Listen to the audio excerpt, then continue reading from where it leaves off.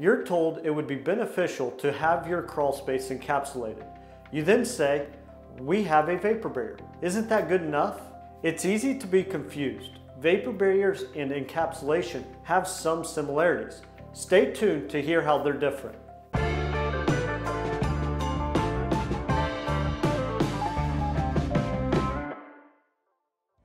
Hi, I'm Nolan Beery and I'm the Director of Sales at AccuLevel. I've been around the foundation business since my family started AccuLevel in 1996. I began working full-time at AccuLevel in 2013. Vapor barriers and encapsulation are used for some of the same reasons. In this video, I'll tell you what a vapor barrier is and what encapsulation is. I will also let you know which one you might need in your home. Let's get started. Vapor barrier is traditionally a 5 or a 6 mil plastic that you can simply find in a roll from your local hardware store.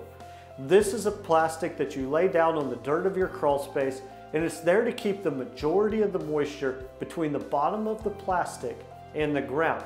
Without it, the moisture simply just rises, sits on your wooden subfloor, and can cause a lot of wood rot, biological growth, and other nasty smells. Encapsulation is taking vapor barrier to the next level.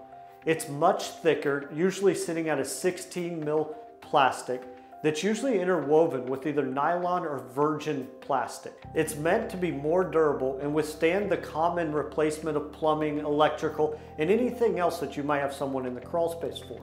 The other major benefit to encapsulation is it's going to go all the way up the walls, it's going to wrap all your columns, and seal the space completely off from moisture underneath your crawl space or underneath your home. Here at AccuLevel, we think that encapsulation is a must-have for every homeowner. Since a majority of the air that you breathe comes from the crawl space, this is an extremely important piece to protecting your home long-term. Now, encapsulation can be more costly than a normal vapor barrier, and it helps your wood maintain its strength by blocking out any moistures that may damage it. And so at a very minimum, we definitely recommend you have a vapor barrier to help keep that to somewhat of a minimum, even though it's not going to take care of all that moisture in the crawl space. If you have issues with your crawl space or foundation, give us a call to schedule an appointment with one of our project advisors. You can also go to our homepage, AccuLevel.com, and click the Book a Consultation button in the top right corner. Fill out the form and we'll contact you within the next business day. Do you have questions about your home's crawl space? If so, please leave them in the comments below and we'll be happy to answer those questions for you. Check out the description for more videos and blog articles on crawl space and foundation repair. We noticed that about 99% of the people who watch our videos are not subscribed.